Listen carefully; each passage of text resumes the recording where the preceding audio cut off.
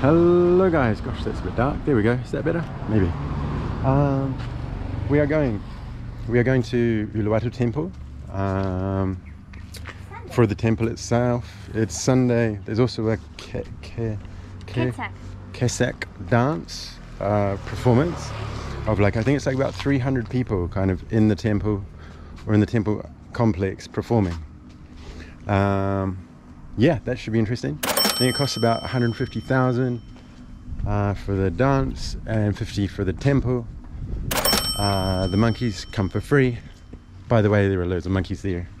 I would have actually rather have taken my bigger camera to get like some night shots and night video, but I have heard that they can like be quite devious and take cameras and things. So for now I'm gonna do the GoPro. Maybe on another day we go back. Maybe.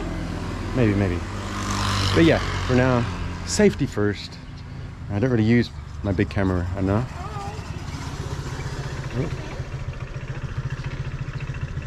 Oh yeah. Yeah, that's you. Oh, mine's almost here. Yeah. And oh, we're just about to get on a Gojeks. So yeah, I'll get back to you. Okay, so we're on the Gojek, on the go. Got no helmet though.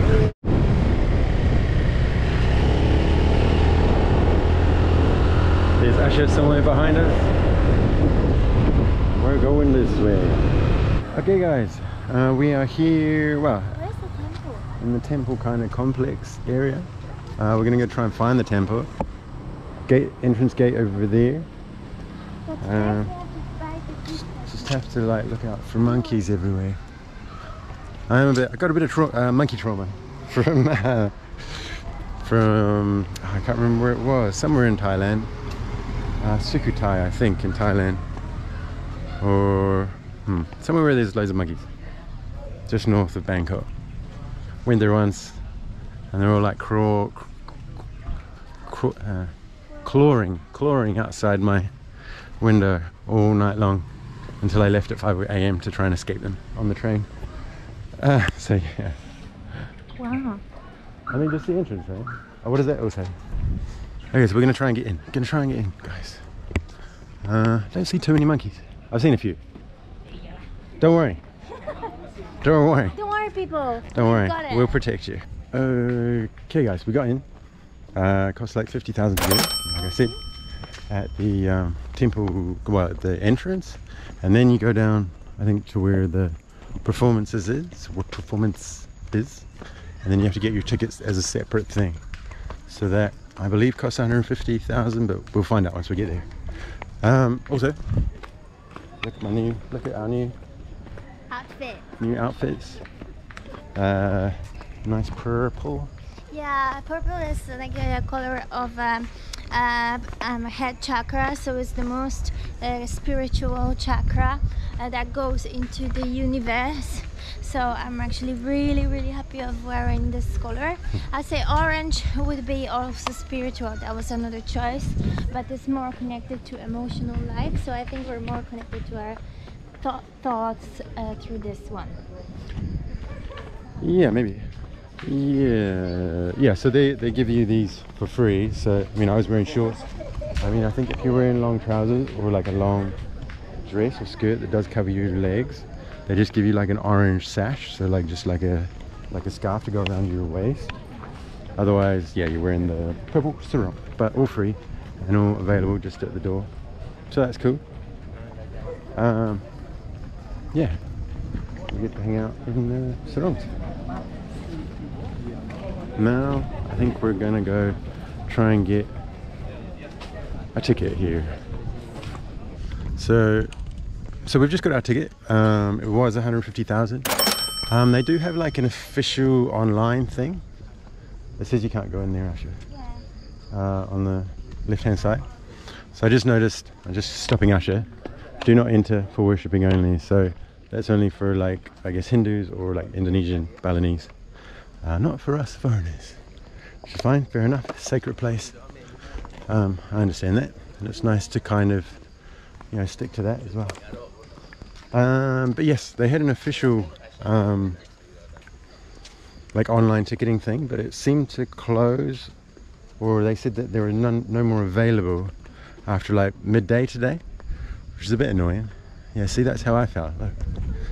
See that? It's exactly how I felt. Covered in monkeys. Pulling them out of your hair. But they came on you? Yeah. No, in your room? No, not in my room. No, go to the temple next door. They were fine next, like in the temple next door, but once it got dark, then they just go crazy and they jump. They're everywhere and they're scratching to get in. People, they were. Ah, so they're scratching your door. No, like like a fly, like a mosquito net over a window. Yeah. You can see them like getting trying to little holes. You didn't close the door? They weren't any other thing. Oh, they kind of were. I can't remember. So long ago. But yeah, see, that's how I feel internally with the god man monkey thing, wrestling with all the little monkeys all over him. That's how I am internally at the moment. But yeah, actually, it's not as bad as what I thought it was going to be. I thought there was going to be literally monkeys everywhere. But yeah, very cool. Yeah, such a peaceful. Yeah, very peaceful place actually. I feel like even talking to you, I should drop my voice a little bit. Yeah, you did. I feel like I have like a cloud of peacefulness on my mind. Yeah, yeah. But yeah, there's so yeah, there is an official. Sorry, I got sidetracked. There is an official online thing, but I think it closes midday of the day that you're going to go. Because I was a bit worried that when it closed, that there weren't any tickets left, but we just got tickets, so it's not a problem. You can just get tickets, turn up on the day. I think that supposedly opens at 5, but actually seems to open earlier. Yeah. Yeah. They do then say get there, or the man said to get there like 20 minutes before the, or try and get seated 20 minutes before the performance, which is at 6. And I have read as well, like if there's loads of people, they actually put a second performance on as well at 7, but they don't really let you know. So just turn up and get tickets. Now, as you can see, there's the temple up there. We are going to go up there in a bit. It's kind of perched on the edge there. Water looks pretty amazing actually. It reminds me a bit of the castle we climbed up in Corfu, where it was also kind of perched on the edge. This actually seems safer because it's got these big walls you can just lean on. It looks like these guys are going out fishing. You can see that. I'm not sure. See the guys going out for the nights fishing probably. And wow, it's big grounds all the way along and all the way along here. You can see there the waves crashing in. Very nice.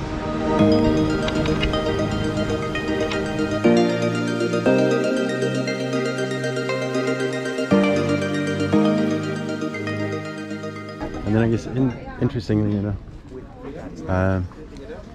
here is like the main temple bit, but obviously again you can't because I'm not a worshipper, you can't go in there. See, literally.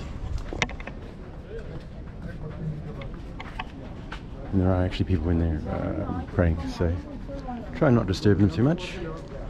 Again, you know, it's good to respect their kind of thing, their religion, their ways, and not interrupt them when they're communing with the gods. Oh wow, there's already people trying to sit down. Yeah, that's what I'm See over there? You want to go over there? Yeah. And see from here, you can see this is where the dance happens. Really nicely like built into the side there. I think the performance lasts like an hour, 60 minutes. Yeah, so nice. I was just saying before, I mean, well, there's a lot of people here, but I was just saying, wow, the waves look so nice, you know, because the only waves we've seen previous, I think from this vantage point, looking down on them crashing, but then also you look at them and they're so natural because there's no people on them. Yeah, if it was Uluwatu or like Canggu or, you know, wherever, there'd be surfers on them.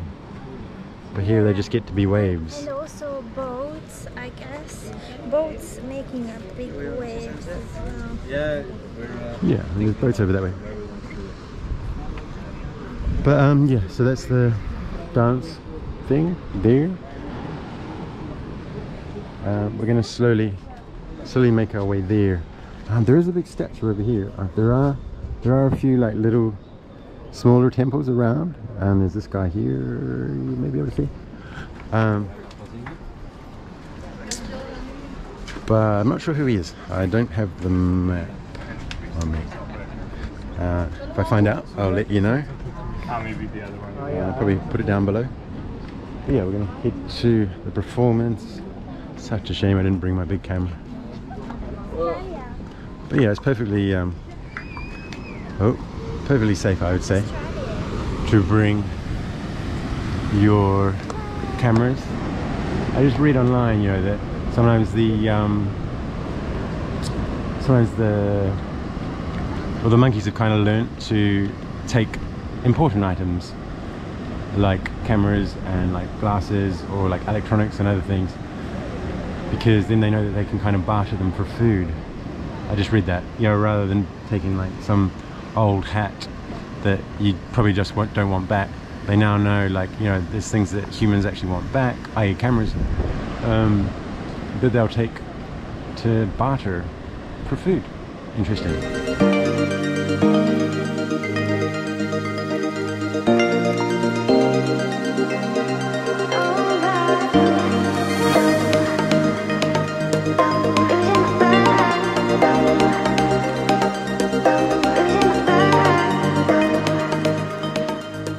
Okay, so we found loads of monkeys around. There's one there, and there, and all there, and all there, all there, all there. They seem to be quite chilled though, for now. I don't know. Oh no! Uh-oh, someone's glasses just got taken.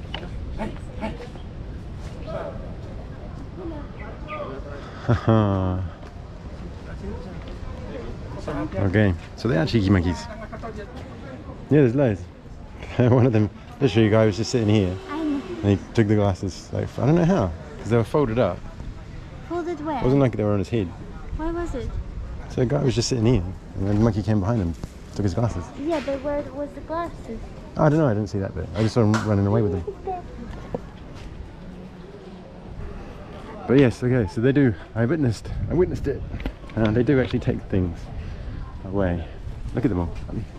Oh, and up there. There's a little chicken.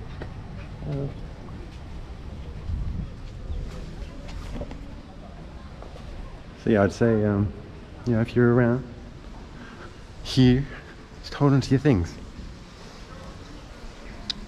Like I did see, like if you can get, or like kind of get them quick enough. Get them quick enough. You can do like an exchange, huh? They're all up here. Yeah. Oh, Oh, Jesus.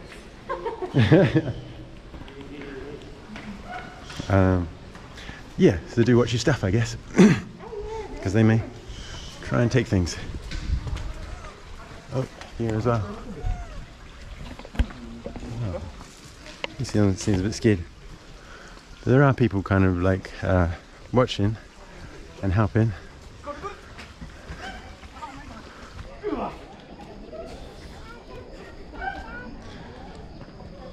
But yeah, they do seem to be kind of monkey tamers, if you like. Not monkey tamers, but monkey conductors that kind of do keep them in line, more or less. I noticed they do have slingshots, but I've never seen one use them. It's more just to kind of scare them away, I think. I did notice when someone's glasses were taken, they tried to throw them a banana as an exchange, but the monkey had already gone, and actually one of the other monkeys picked up the banana, so there you go. But yeah, it's quite interesting the way that the kind of monkey men kind of deal with them, where they're kind of making these strange noises and like hissing noises and stuff just to kind of drive them away. they're so cute. They're the cutest ever. The little ones are so tiny, but all of them are just kind of full of character. and I like the grandpa monkeys a lot. And then the babies are hanging like my backpack underneath the monkey mama. Yeah, I mean they're cute until they steal something from you. Basically. You just have to be careful. You do have to be careful, yeah. Yeah. I mean that guy that I saw with the glasses, he was just sitting down. He'd just been to the toilet, sat down, waiting for his friend. And I think, I don't know, he had it maybe in his hand and they took it out of his hand. Not sure how they got it from him. But they were cheeky and came up behind him, definitely. So yeah, just watch yourselves, I guess. It's okay. Yeah, no, they were fine. They're quite tame, actually. Like the ones in Thailand, they like are on you. Yeah, in Gibraltar they're a little bit more aggressive. Yeah, a lot more. Maybe because it's a temple, they're just. Well, also I've noticed here they say do not feed the monkeys. Yeah. Whereas in Thailand they actually sell you food to feed the monkeys. Some people have peanuts with them. Yeah, well, she brought peanuts. I said don't do that, but whatever. Yeah, obviously it's a bit like, you know, the birds or something that are in. Sorry, that dog has a random hamburger. I don't know how he got that.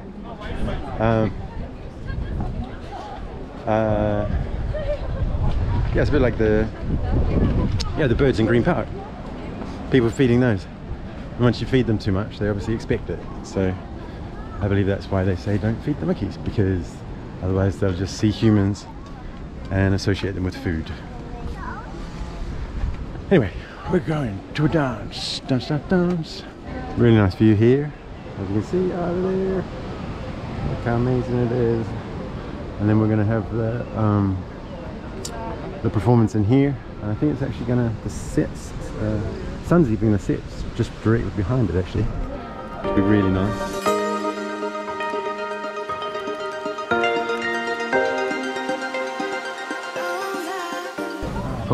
Okay guys, so we've got our seat, which is kind of stage right. Yeah, as you can tell or see, this is kind of like an amphitheater, like a semicircle. And as you can also see, most people are wearing sarongs, or they're wearing like these orange ties as well. Yeah, so cool. Performance will happen, and then the sun will kind of set behind it. That's pretty cool. I won't film, or at least I won't talk. That's the steps. I think I'll just film this a little bit, and then or at least talk for this little bit, and then I'll film and then talk after. So see you after the show.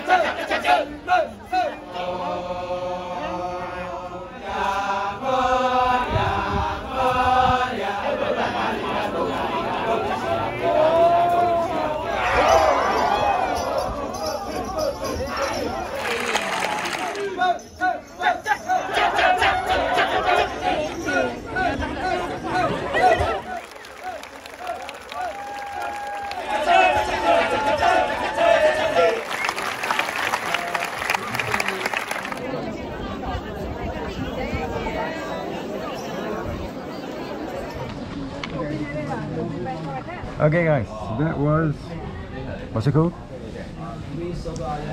Keh-Chak. The Keh-Chak Dance in Uluwatu Temple. And we've just stopped, we've just stopped at this place, like a Warang Minrita, which is kind of on the grounds of the temple. We just thought we'd stop here. We were hungry and there will be a lot of people trying to get Gojeks right now, so we thought we might just let them get their Gojeks and we can have some food. And what did we get? We got a thing. Temulawak. Temulawak. Our favorite temulawak from Ibu. Well, it's not from. This one's not from Ibu. This one's from the fridge just here. But we first had it when Ibu, who is our kind of host in Banyuwangi, her sister gave us, or well, she gave us some that her sister made. I haven't actually tried it yet. Oh my god, I'm like halfway to bottom. Whoa. Yeah, it kind of tastes like sarsaparilla, I would say. But Sarsaparilla a bit. Less, this one is less spicy, more sweet. More sugar, yeah. While the one we had before was like you would have a spicy lemonade. Super cool, really good. Yeah, well this one's like, you know, manufactured. This is like labeled and everything. Like the other one I don't think was. Maybe it did have a label. I did have a label on it, yeah. It had a label. I took pictures to make it by other. Yeah, but it didn't seem quite as like mass produced perhaps as this one could be. No, that one was by my sister. Homemade. Yeah. So you know, it's kind of maybe more, yeah, like a homemade. Although this is bintang on it. So it's like, I think they've repurposed the bottles. Where's bintang? On the glass. Oh yeah. That's good. Mine is it? Yours doesn't. No, mine is original. Maybe yours was a something else bottle. Huh? Maybe yours was a something else bottle. Okay, so now, yeah, what have I ordered? I don't know. I ordered something. I ordered ayam goreng. I think it comes with rice. She did point at the lalapan, so I guess that's what that was. Although it doesn't say lalapan on here, but I think that's what I'm getting. And you're getting... I wanted to get kare ayam, which was something new. It's chicken in yellow coconut sauce, potato carrot, sounds amazing. But they didn't have it anymore, so I took sayur hijau, and it's a stir-fried choice of chicken, egg, prawn, or chicken sausage. So I took chicken, I think. I can't remember. I don't think you chose. You didn't choose. No, I didn't. We'll see. So yeah, I should got it with rice and with chicken. Yes? Yeah. Yes. Okay, so I filmed a little bit on my iPhone. Sorry about the low light terribleness that those videos probably were. Really should have brought my big camera with me, but oh well. These guys have massive cameras. Look at them. Okay, scene one. But so what's the story above, kind of? Not the whole thing. Don't read the whole thing. Just a general. It was that the stepmother did a little trick and sent Rama away with Sinta, I think. And the Rama's brother Laksamana. And then they met a white monkey, they met red monkey, and then they met the Bhagawan, which was actually that stepmother Ravana dressed up as an old man. And then there was Hanuman as well. Hanuman's the monkey. Hanuman is the red monkey. Okay. So yeah, they conquered the king. The white monkey and the red monkey conquered the king, and then got the Sinta back because Ravana kidnapped the Sinta. That's pretty much the story, I would say. Yeah. Yeah. So I guess what wicked stepmother tries to get the stepdaughter kidnapped. And then the monkeys save her. Yeah. That's kind of the story. Yeah. Generally speaking. They went to Dandaka Forest. Dandaka Forest, yes. And there was a bird as well. There's a bird god. Garuda. Who's actually the on the statue in kind of Jimbaran, or between Jimbaran and Uluwatu. Who it's Rama is sitting on top of. think. I don't know. Maybe maybe any Indonesians watching, if there are any. Please comment down below as to, or maybe, you know, put us right, because that was like a general abridged version. We were actually saying just before the performance that it'd be really good to get like a book of like Hindu / Balinese Hindu mythology. I mean, I read a lot of like Greek mythology, and I've actually, you know, I'm reading a Greek mythology book at the moment. But it'd be really good to get one that kind of relates to where I am, I guess, i.e. Balinese Hinduism. And yeah, there's like, well, if it had pictures, that'd be really great. If you could maybe recommend one down in the comments as well for me and Asha and all the other viewers, that'd be really good. Just to get like a general overview of, you know, the top 10 or maybe more Hindu gods. I mean, I know there's like thousands of them. I think there's like 10,000 gods, isn't there? Something like that. Anyway. So Laksama was the younger brother of Rama, who assisted him in the forest, and then Laksama's wife was Devi Sinta. That makes sense now. Apparently that makes sense. Does that make sense to you? Oh, food's here, it looks. Ooh, okay, our food has arrived. She couldn't wait, she was that hungry.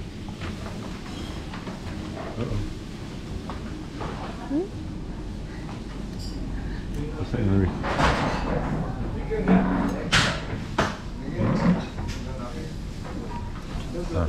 Okay, there might be monkeys on the roof, so I think we've got to eat this quick.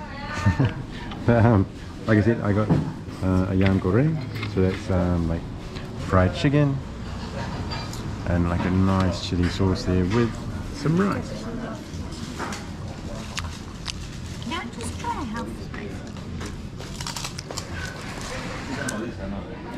Ooh, it's spicy. A bit hard with one hand, but let's give it a go. So this is just the chicken by itself. Looks nice and tender, well cooked. Very good. Definitely needs some spice though.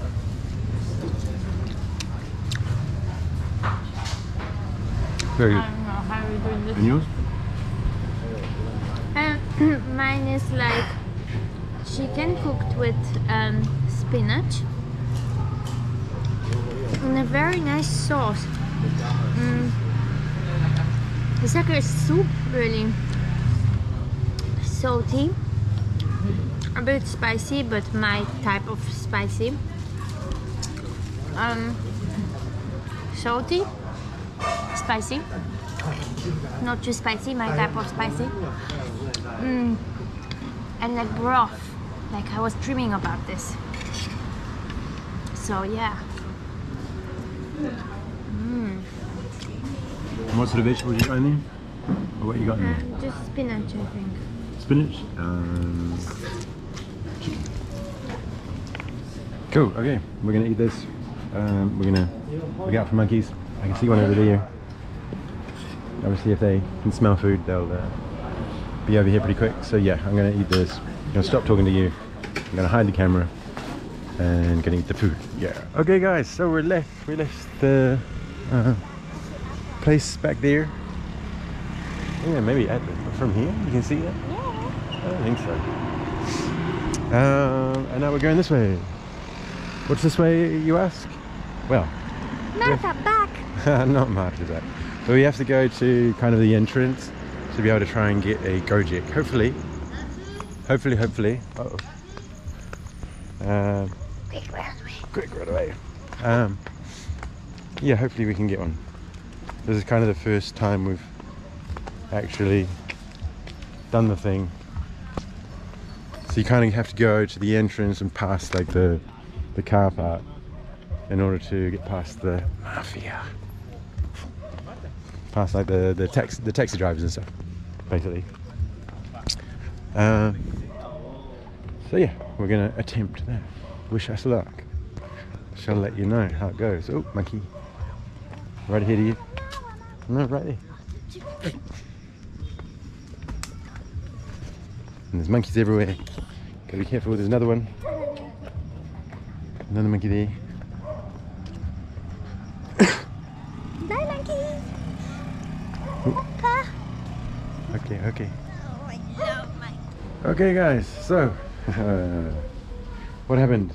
Oh yes, so we walked out of the place to try and get a Gojek. No Gojeks came. Then no more Gojeks came, then some grabs came. Well, they didn't come. Sometimes they work, sometimes they don't. I think like out there, I mean it's not far from here either, you know, but we're just a little bit too far away. And it's dark for like people to be around there, I guess.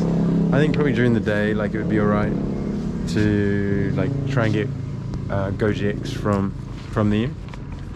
And I also think because we kind of waited back and had food, like everybody else got the Gojeks basically. So we were kind of waiting for them to come back. Maybe they were never going to come back. But we made a friend with a Dutch lady. She was kind of going a bit further than us, so we hopped in with her, paid like a non-application, so like a normal just taxi driver guy, and that cost, I mean I'm not sure how far she was going, but in total like it was going to be like 80,000. We paid 50 and she paid 30 to get here. And originally, so on the scooter there, it was 11 and 11 each.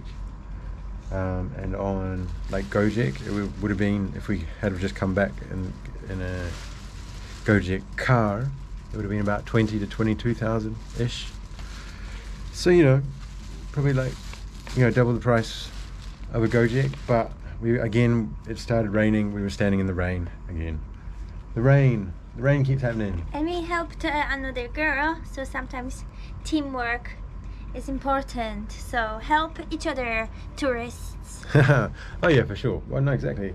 I mean, I think as tourists, you know, you're so like, sometimes you're so closed off to kind of even talking to each other, because you know, you walk around, there's so many of us, you kind of want to just live your own adventure or live your own dream, whatever it is. You know, the whole point in kind of coming to places like this is to escape people like yourself. I don't know. Anyway, she was from Holland. We are not, but you know, Europeans, I guess. I'm kind of European. Anyway, yes, she had ordered something, it cancelled, etc, etc. We couldn't get anything, so we hopped in a real taxi, like a non-application taxi, and he got us here. And we only got, well, I only got a little bit wet. Asha had some foresight and actually brought her plastic. Fine, I wasn't intending to get wet again, but we did a little bit, but we got here. So we're here. That's about it. I think I'm gonna try and order a martabak. If you don't know what a martabak is, I think I put it in a video, but I can't remember. Maybe I didn't. If you haven't tried a martabak, go try a martabak. It's like a amazing chocolatey, well, you can get like different kinds, but like amazing chocolatey, like puff, massive pancake thing, too much chocolate and everything. But we're gonna try and order one on Gojek and get it here. Let's see what we can do. It's a Sunday night, and I think we still want some sweet stuff. So we'll get some sweet stuff, and you will get the end of the video. So that'll do. Thanks again for watching, guys. Yeah, you know, if you're not a subscriber, why don't you think about subscribing? You know, like and share and comment, and you know, tell us more about the thing maybe we just watched, or like, you know, I'd really like to hear more about like Hindu or Balinese Hindu kind of mythology. That'd be really great. So just someone's coming across a bridge shouting. That'll probably do, I guess, because I'm just rambling now, so I'll leave you to it. Do continue to follow. I think like tomorrow, for me at least, like I'm just having a big break from vlogging. I need to rest. I need to do so many edits. It's not even funny. So yeah, that'll be me tomorrow. So you won't see any of that. You'll just see videos coming at you all the time. Yes, because that's what we do here. Okay guys, we'll see you on the next one. And until then, keep on drifting. Keep on drifting.